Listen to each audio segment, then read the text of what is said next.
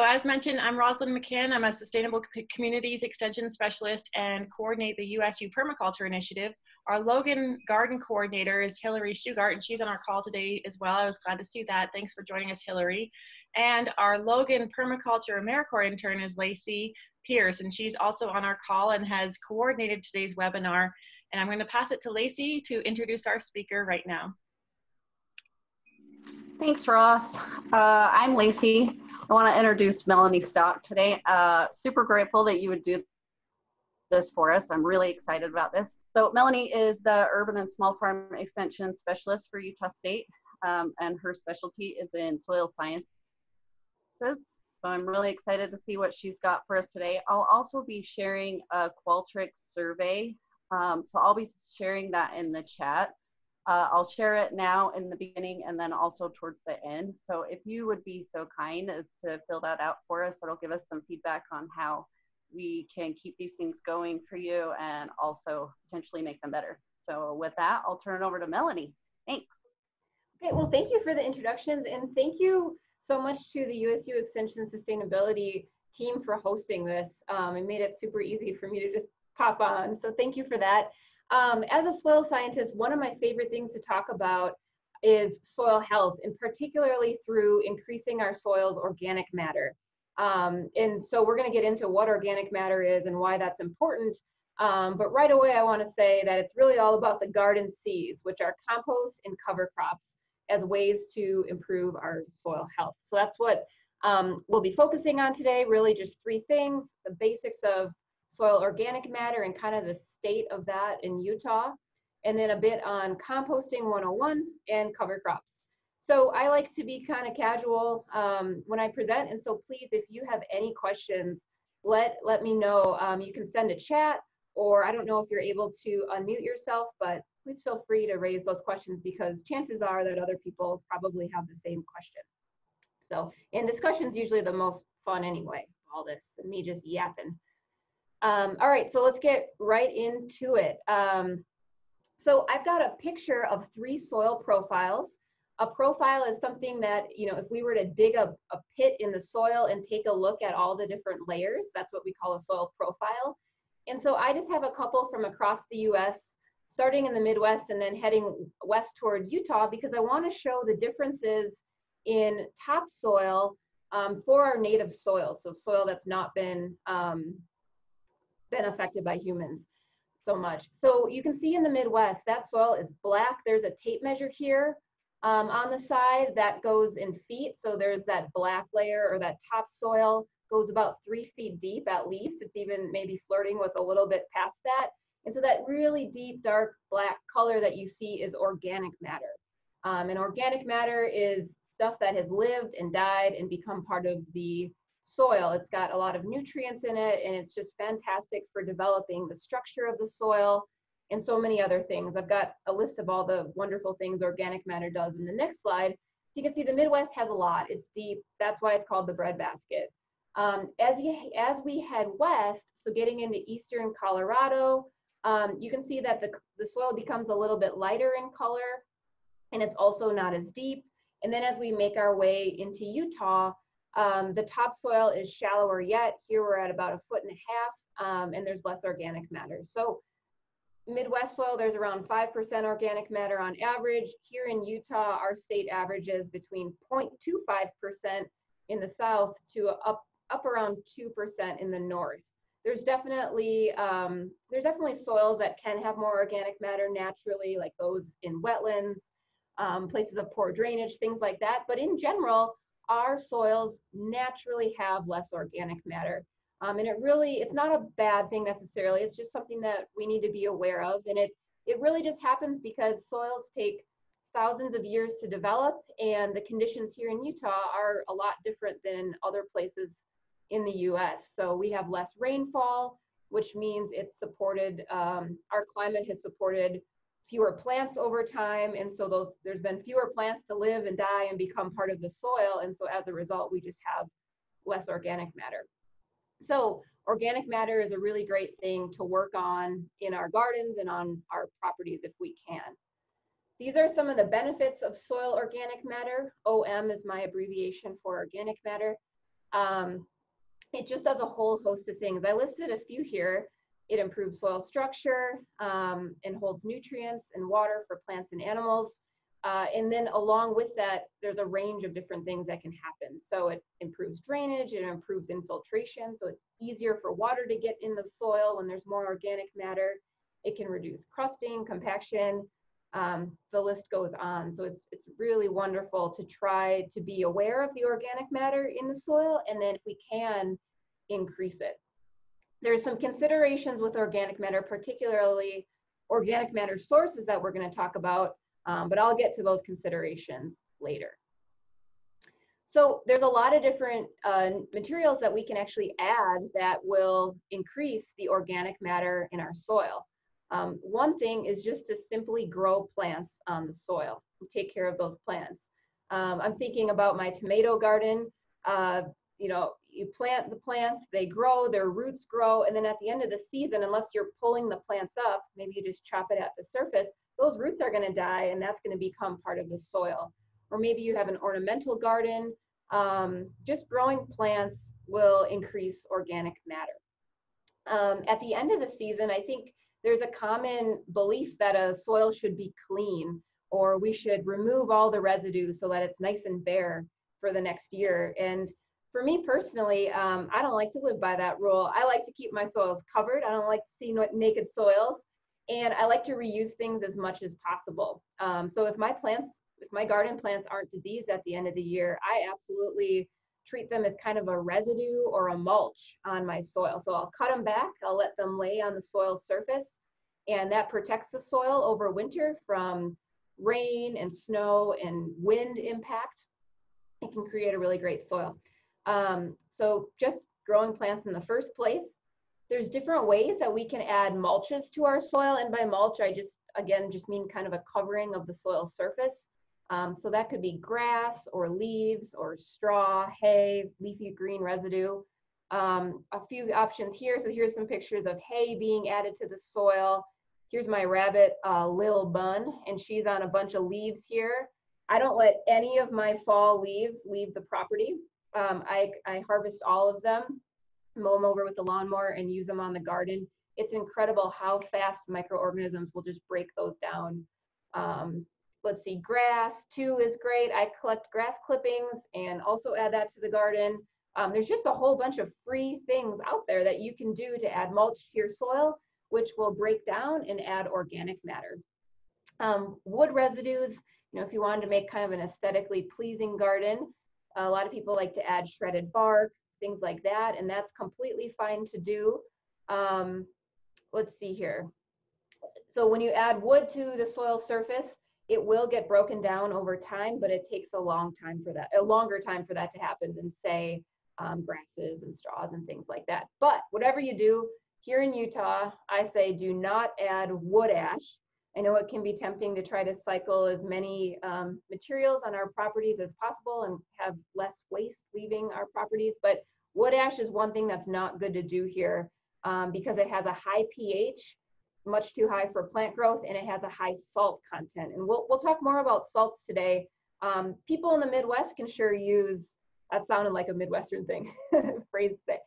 People in the Midwest might be able to do it. They get a lot of rain that helps leach that out. Same with the East Coast, down in the Southeast. But here in Utah, we just don't get as much precipitation, and so those salts really build up. So wood ash is not a good one to add. And then compost, and we're going to spend a lot of time on compost today, talking about how you can make it, and because it adds organic matter to your soil and it also adds nutrients, but some things to be aware of to not overdo it. So oftentimes we get questions about how much organic matter should we try to add. And again, native Utah soils tend to be on the low side for organic matter, generally under 2%, though there are exceptions. And it'd be fantastic if we could get up to 5%. But when we do, you know, there's so many different types of gardens that we can grow.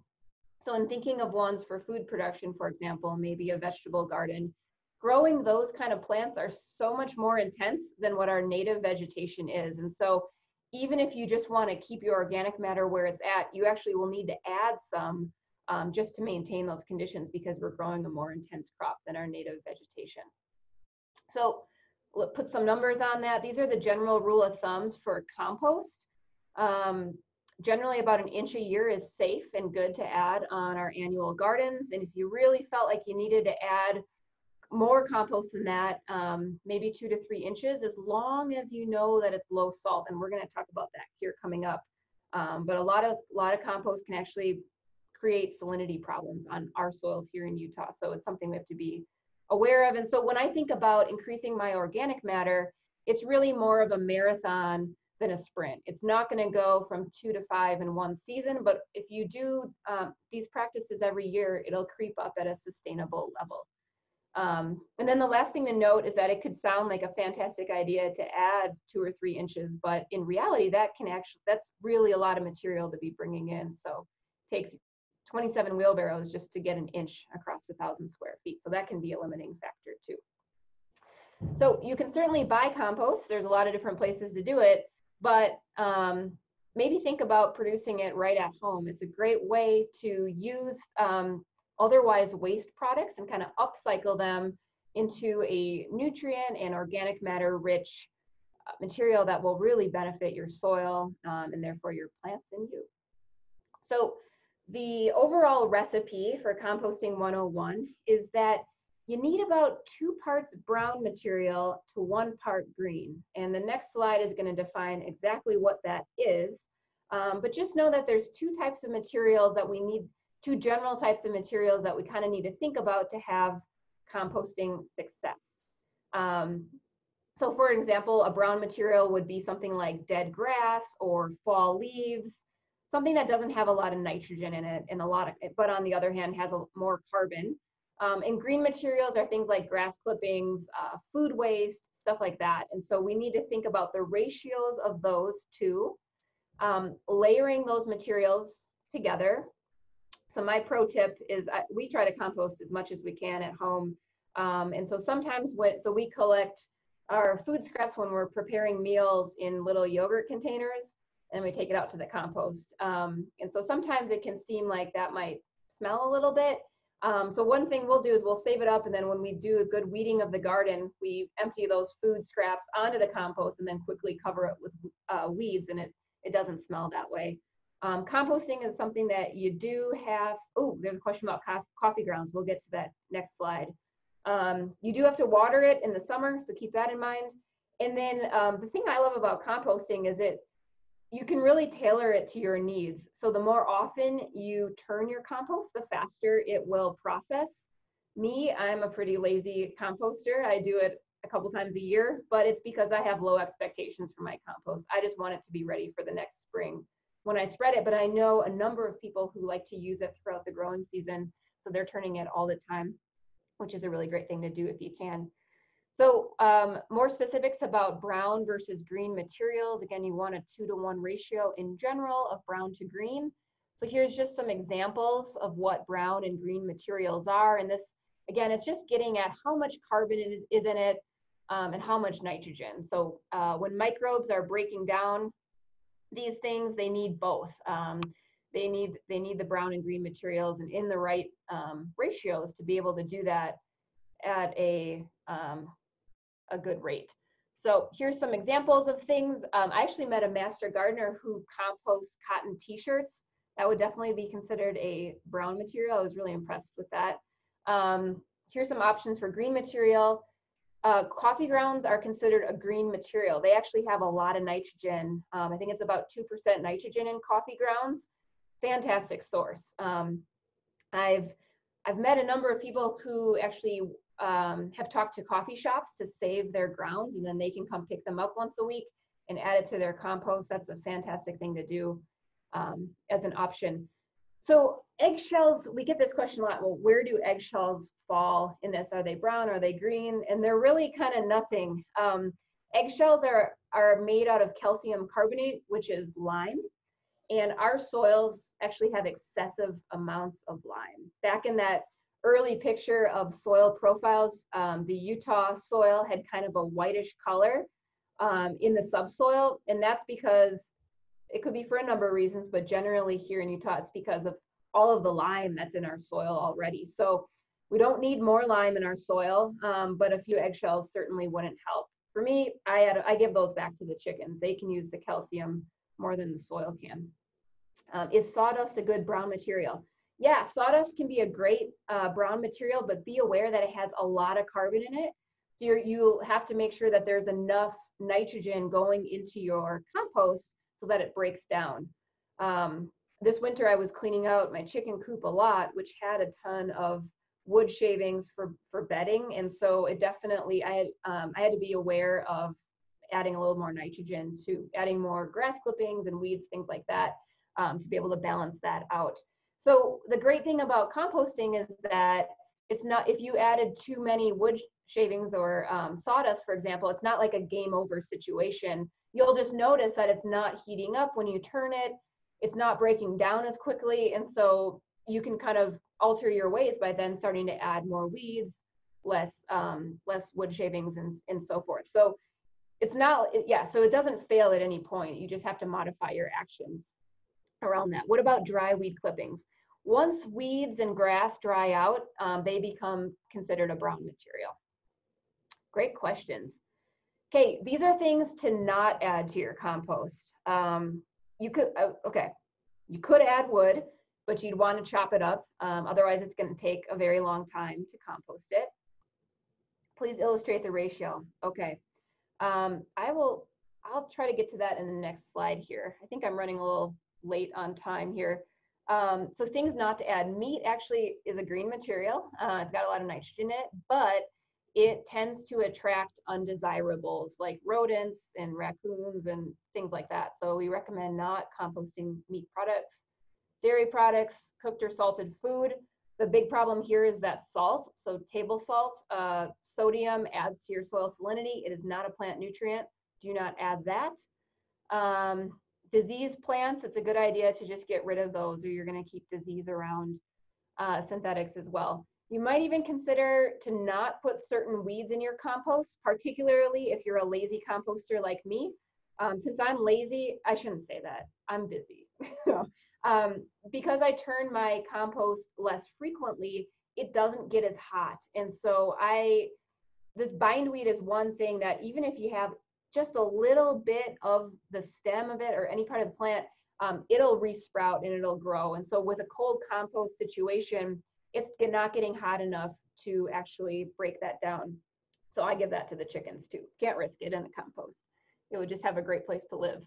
Some other things to think about are where to put your compost. Mine really doesn't smell, but I also wouldn't put it right underneath my window next to the house. Maybe a little ways away, maybe not right next to your property boundary with your neighbors. A sunny location. So other ideas for location, it helps a lot if the compost is in the sun during winter to keep that going. Even with my ways of not turning it frequently, my compost stays active up here in Logan February through about November very easily, and it's because it's in the sun. That helps it a lot. But at the same time, in the summer, that means I need to water it more often because it's baking in the sun. So that's up to you.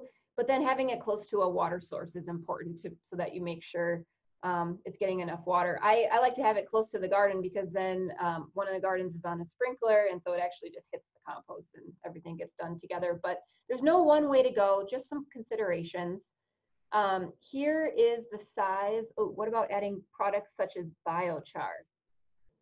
You know, biochar, I don't know how I would answer that. I don't know that that's actually going to help your compost. That might be a good thing to add to your soil, but I don't think it would really benefit the compost. Size of the bins, they say the minimum size is a 3 by 3 by 3. That's just for the most efficient composting. All of the microbial actions really happening in the center of that, so that 3 by 3 by 3 gives it a little buffer room. Some people like to have more than one bin. One bin to just put the fresh material in, another bin that is kind of in the finishing stage where it's still breaking down, but you don't want to add more in because you want to be able to use it soon. And then some people like to have a third bin of just the finished compost. It's ready to go, it's ready to use whenever. But you certainly could have fewer bins than that or more. There's also a lot of, let's see, is there another, what about, okay. There's also, oh, I think I froze here. Okay, there we go. There's also a lot of design options for compost. Microbes don't really care, it's really up to us. So it can be as simple as just taking some hardware cloth or chicken wire and wrapping it into a circle. That's actually, I used to run a community garden. That's what we did. Our gardeners were required to compost all of their weeds. And so that was a nice inexpensive way to do that. Or you can make it a little bit more involved and kind of build a bin system. We've got 9 chickens and 2 rabbits and a lot of food waste, not a lot of food waste, but enough because we like to use a lot of raw fruits and vegetables in our cooking. A 2-bin system worked really great for us, 4x4x4. Here's some more options. You can see on the left, it can be inexpensive. It can be materials that you just find at home, or you can go store-bought or store-inspired. These were some neat ones of reusing those blue barrels, blue drums. Wouldn't that much aeration continually dry out the compost? A large issue at Moab, at least. So you want to have, that's a great question. You want to have a lot of aeration. Let's see here. These microbes really need to be in a high oxygen environment to break this down at an efficient level. That's one of the key things. And I've got, on this next slide here, I've got a really great video. There are questions about, can you help visualize 2 parts carbon to 1 part green, thinking about aeration. This video by Wasatch Community Gardens covers that really well since we don't have a lot of time here. But one way to visualize that is maybe with 5-gallon buckets, and that's what Wasatch Community Gardens gets at, or even like an ice cream container and picturing, okay, I've got 2 buckets of leaves to 1 bucket of weeds or food scraps or something like that. And then regarding the aeration, he gets into the importance of having that much aeration. You really don't want it to go anaerobic, which means not enough oxygen, because that's when it starts to smell. But absolutely, that's a consideration, particularly in the South when things can dry out quickly. So here's a couple pointers for knowing when it's done. I'm can take a look at that. And then on compost, I just want to finish. I did a little study with our soil test lab. They also test manure and compost. And so I went through to just find what is the average nutrient content, pH, salinity, C to N ratio, blah, blah, blah, of these different types of compost that our lab has processed. I did the same thing for manure. There's these tables. You can find this fact sheet if you want to know more. So I've got a bunch of manure-based compost, but down here, there's plant-based, and it really produces a really nice product. So over here at the end, there is, I don't know if you can see my pointer, but the last column is salinity, and you'll see that the number there is 3 on average for a plant-based compost. That is about as good as it gets. That's really, really good. A lot of our plants, like vegetables, fruits, flowers, they are sensitive around 2.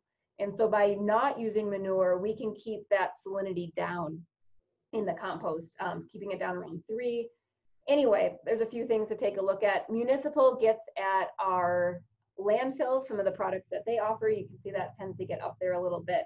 So making a plant-based compost at home is a fantastic way to go for reusing waste products and cycling those nutrients back into the garden. Here is my salinity note. I kind of showed up here that these salinities range. It's nice and low at 3 with a plant-based. Salt is a huge problem here in Utah, and it's really because we just tend to we naturally have a good buildup of salt because we just haven't had the rain to wash it through over thousands of years like other states in the US have. And so salt can just reduce plant growth and yield. Just so you know, it can even kill plants if it's too high. Our magic number is 2. You want your soil salinity around 2 for the best growth, but most fruits and vegetables can go up to around 4 and be just fine. But I would say the most common email I get is asking what's wrong with the garden. They'll send me some pictures. It looks like salt burn. So my first question is, how much have you used compost and how much have you put down? And the answer is always a couple inches. And then we take a look at what the compost was, blah, blah, blah. So just be really careful that more is not always better with compost. About an inch is a safe amount to go. Plant-based is also a good thing to do. So compost is not the only way to increase your organic matter. We talked about different mulches, growing plants in the first place. And so I want to introduce this last topic of cover crops to increase organic matter. Does anybody know what a cover crop is? I've been talking fast and continuously, so I'm curious. Add it to the chat, or even if you want to unmute yourself. I'm curious if who's all heard of these and what you think they are.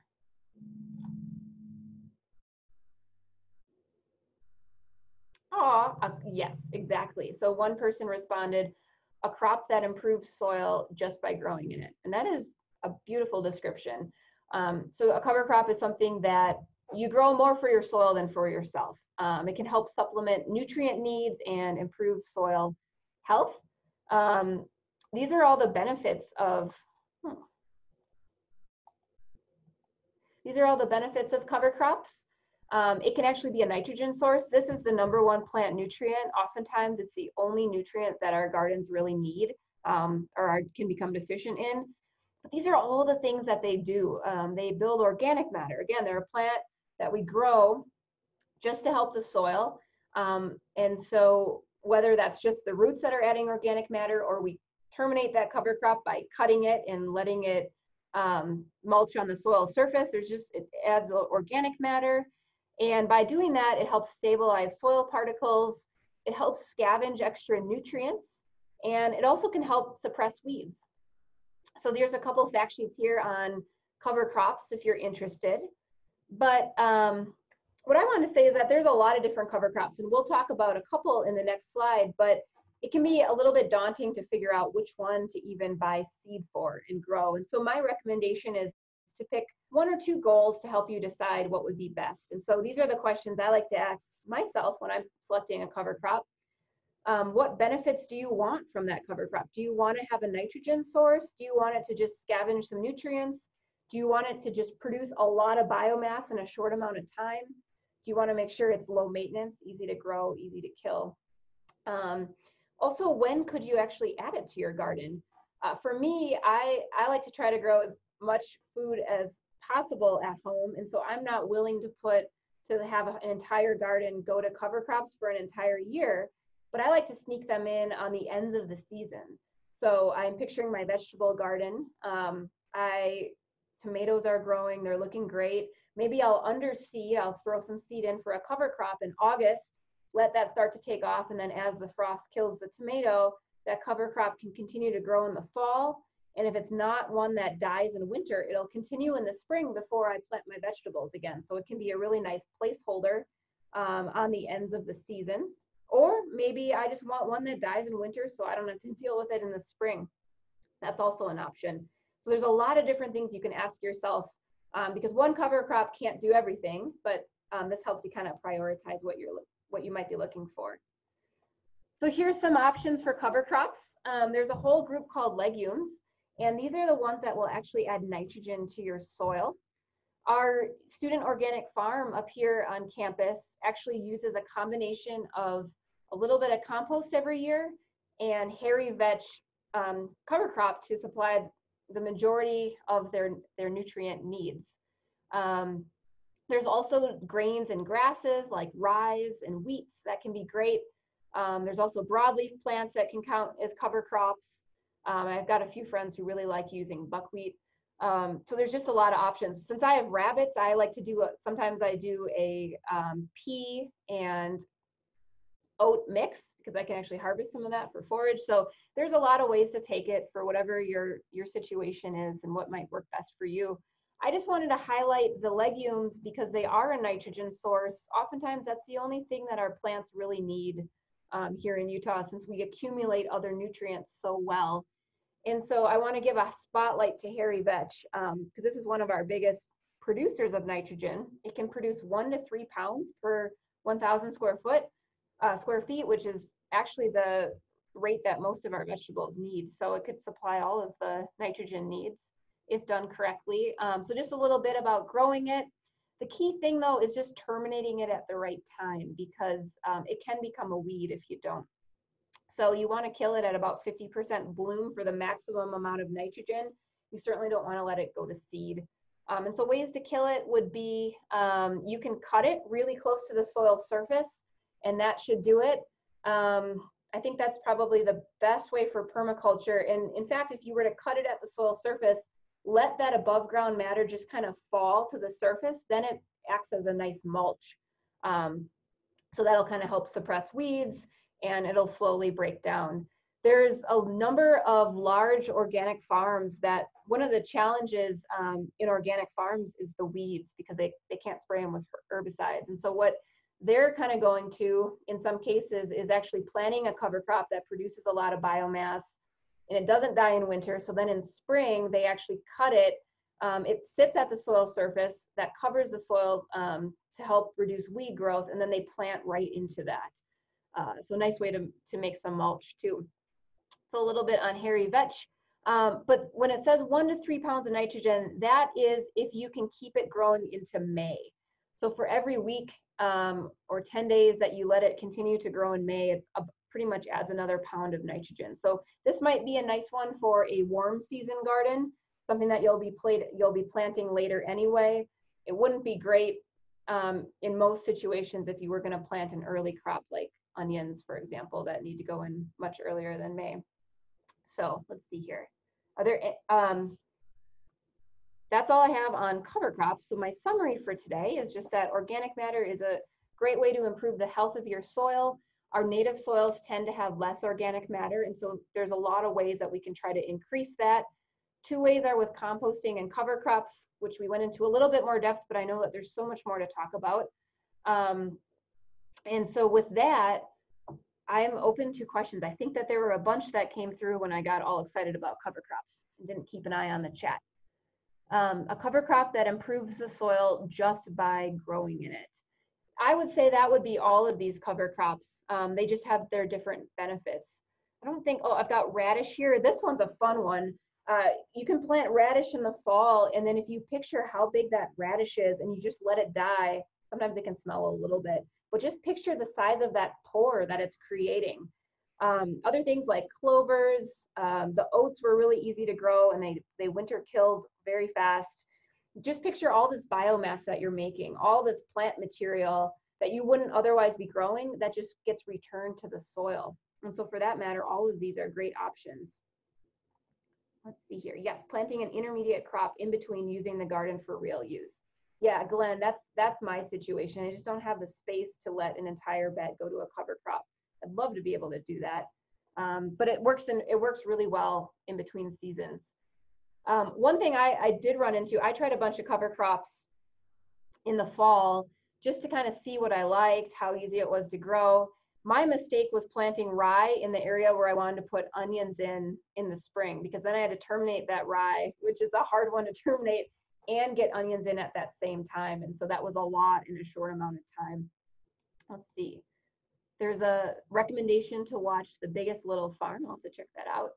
Are there any free resources? Is that, I'm not sure if that means in terms of free cover crop seed or information about cover crops. I guess information wise, there's a lot of free information online, also through USU. I don't know of any free seed sources though for cover crops, but I do know that most seed companies that you would buy your regular garden seed also sell cover crop seed.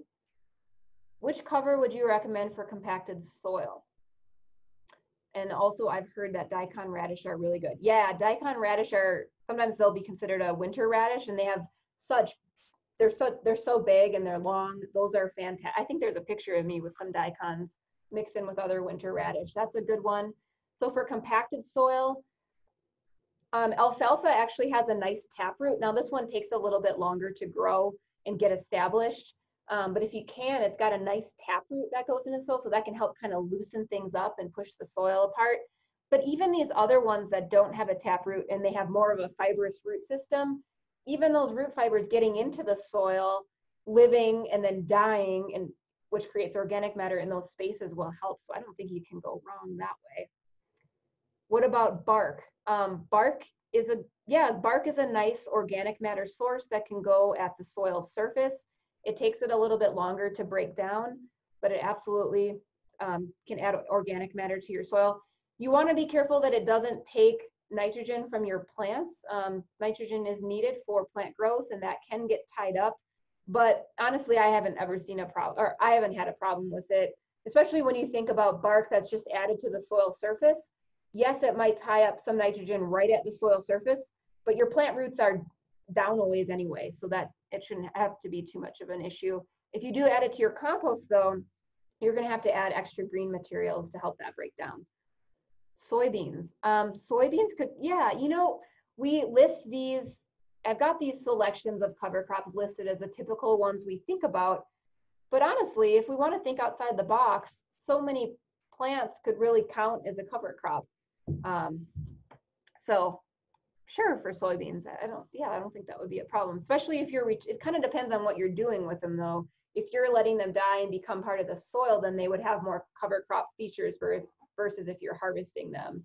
Melanie, I think that the participant was wondering if there's any free resources for compost, bark, or soybeans, etc., that they could access. So down here in Moab, for example, there's I know a handful of farmers will offer manure for free to community members, and then at times the Moab City offers free mulch, wood mulch for people. And so I think that was the intention of the question. Oh, thanks for clarifying that, Roz, and the person who added that to the chat.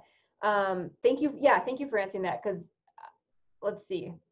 Otherwise, I don't really know of any sources. Depending on where you are, sometimes tree care services will offer free wood chips. Be aware that a lot of times when people are getting their trees cut, it's for a specific reason, that they're diseased. So you might be a little weary of that, maybe not. What I would be most cautious about though are those free manure sources, because when something's free, it's, I don't know, it's human nature to just want to get a bunch of it. And manure in particular has a high salt content, and that is a real way to increase your salinity. Also, manure has a lot of phosphorus and potassium. So the three main plant nutrients are nitrogen, phosphorus, potassium. But plants need the most nitrogen, more than anything else. And so manure tends to have about equal parts nitrogen, phosphorus, potassium. And so what tends to happen when adding manure to soil is that you can easily add excessive amounts of phosphorus and potassium and still not really have enough nitrogen. Too much phosphorus isn't going to really hurt your plants, but it is an environmental contaminant. That is what causes algal blooms in Utah Lake, for example.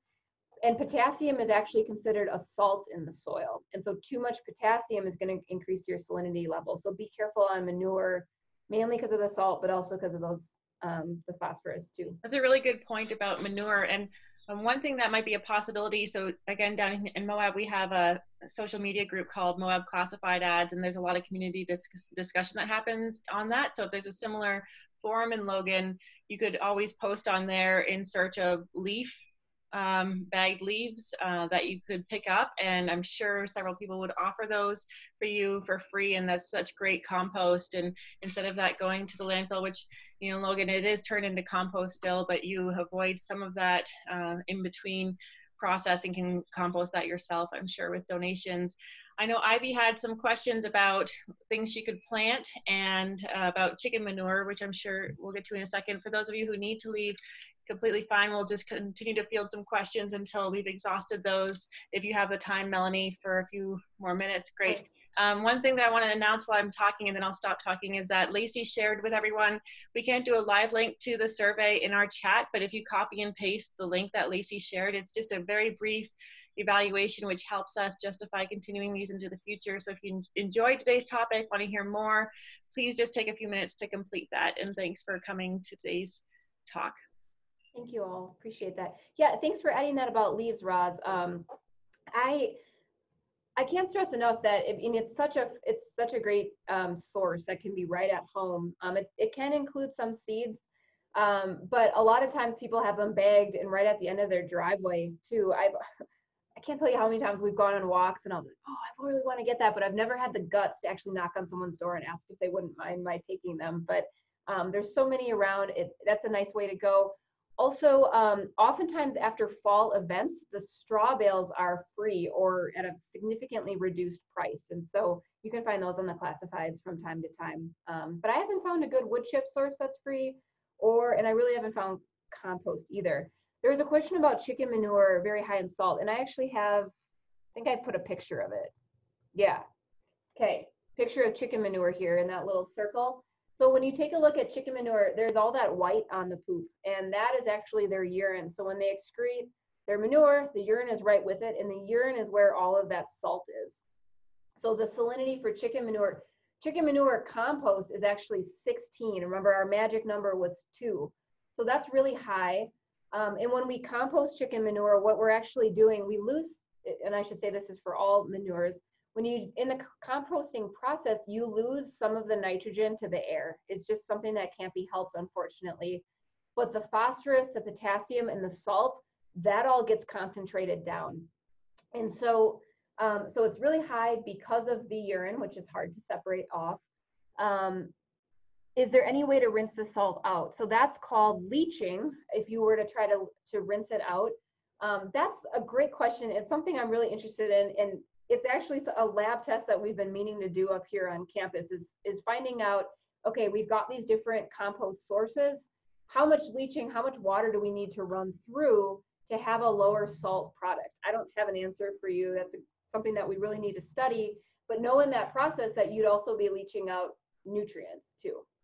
Those would go hand in hand, but it would be possible definitely to reduce the salt. Any thoughts on adding manure tea to mulch or biochar for soil amendment? So manure tea could be a good thing to add, but you're also going to be extracting salt in that process, and then you're not getting the organic matter, right? You're leaving that organic matter behind. So I wouldn't say that I'm opposed to it, but I feel like there's more benefit in also having the organic matter with it. That's just my opinion though on that. So my fact sheet that I have here, that also has, this is all just the table for compost, but there's one on manure too, so you can take a look at the different manure sources. Funny enough, deer manure is like the best one. It's got the lowest salt content. Rabbit manure is pretty good too. But anyway, there are some lower salt options for composting manure and adding it to the garden, but it's still going to add a little bit of salt. How much coffee ground to leaves? Can you, I'm sorry, can you clarify that? I don't quite follow. How much coffee ground to leaves? Oh, how, like probably the ratio.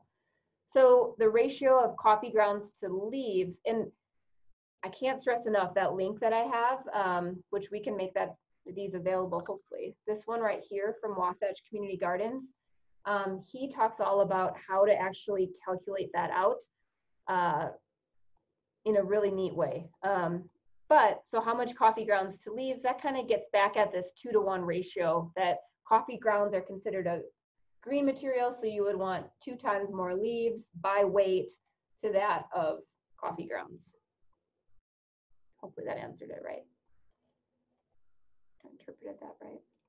Okay, are there any questions? Oh, someone added barkwood chips increase mycelium growth too. Yeah, definitely get a lot of beneficials by adding the, you know, we talked about adding organic matter and nutrients to the soil by adding these different materials, but then, and we really didn't talk about all of the living aspects of the soil, all the microorganisms that benefit too. So thank you for adding that. Let's see. Why does it say 20-to-1? Yeah, I didn't touch on that much during, or at all in this presentation. So I should do that now. So when we're categorizing brown versus green materials, this is really getting at that carbon to nitrogen ratio, the C to N ratio. So what this means for coffee grounds means that there's 20 carbons for every 1 nitrogen. And I think the number is, if it's less than 30 or 35, it's considered a green material. And if it's greater than 35 or so, it's considered a brown material. So I wanted to just put the C to N ratios in here to give you an idea of how much carbon is really in it. So for example, and these are just the averages, these range quite a bit. Fall leaves have about a 60-to-1 carbon to nitrogen ratio, so technically they classify as a brown material. But woody materials like sawdust and things like that, their C to N ratio is 200 or more to 1. So that is even more brown of a brown material. So you might want to consider that we wouldn't necessarily treat them all equally, right? If I'm going to add a bunch of woody material, I might want to increase my green materials more. And I don't mean to make this complicated at all. You'll just naturally notice when you're turning your compost that it's breaking down more slowly. Well, maybe that's because there's more woody material that's got a higher C to N ratio. So then in turn add some leaves. So it's not that you have to do a bunch of math immediately and consistently. It's just kind of keeping these general rules of thumb, a 2 to 1 ratio. So coffee grounds are a great green material because they have a low carbon to nitrogen ratio. There's only 20 carbons for every 1 nitrogen, as opposed to over here, woody materials have 200 carbons for every 1 nitrogen. And bacteria really need to have both of those things. I guess I like to think of carbon as kind of like sugar for microorganisms. They really want to break it down, but they've got to have their nitrogen too. It's like water. They need to be able to wash that down. So they need to have both things. Someone else was confused by those numbers versus C to N too. So thank you all. Thanks for asking that, because that was a common question. And then they also post, thanks Tim for putting that video link here so people can directly click on it. James is awesome. He's fantastic. He runs the Green Team Farm, and they have an excellent composting system there. So, and he talks about the 5-gallon bucket rule for being able to calculate this more precisely if you want to. For me, but honestly, it will break down, especially if you can kind of layer it and be aware of that at the time. So in thinking about you're adding weeds to the compost, maybe then you add some wood shavings or some fall leaves. Maybe you add your food scraps, and then I like to quickly cover those just to make sure there's no smell with weeds and things like that. And it really does, it wants to compost. It's just us doing things to make it more efficient on top of that. So James is a soil guru. That's a good place to end it, I think. If there's any other questions, you can take them. Otherwise, I think we've got it all. Yeah, we'll field this last question from Ivy, and then for everyone's time, Melanie, we'll end the discussion there. What a great series of questions, and thank you for answering all of those. Yeah, you all make this discussion so much fun. Knowing how salty chicken manure is, what do you do with the soiled shaving slash straw when you clean out the coop? Yeah, that's a great question. And I think I mentioned earlier that I like to try to think of ways to use everything on the property and have, and that's just me. I like urban homesteading and kind of nerd out on it. And I try to think about how can I have as few things leaving the property as possible. And so with the chicken manure, I compost mine. I throw it in the compost. But then when I use compost in spring, I limit mine to about 1/4 inch. So when I moved into my house, it's about 100 years old. The people who lived in it the 10 years before me left a blank canvas of a yard, if you will. So I got a soil test right away, and I found out that my soil salinity was already at 1.75 without people having gardened it really before or in a long time. And so knowing that I was at 1.75, my magic number being 2, I know that I need to be really careful about my salinity. It's just, and so with chicken manure, I want to reuse it. I put it right in the compost, and then I just limit that compost amount that I spread. Let's see, you would never want to add it directly to your garden because you will get, you'll get some burn. And even if it didn't burn the crop too much, there'd be so much nitrogen released that the plant would actually go in, and I'm thinking about vegetables in this case, the plant would kind of go into this luxury place where it doesn't need to produce its fruits or its seeds. It just makes all this beautiful vegetation.